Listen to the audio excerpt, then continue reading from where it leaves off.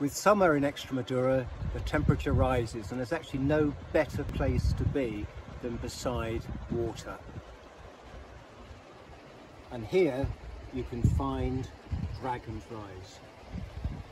Extremadura has a fascinating mix of species from African origins to those of Central Europe, which means that in a week's holiday in Extremadura in late June and through July, you can quite easily find between 35 to 40 species.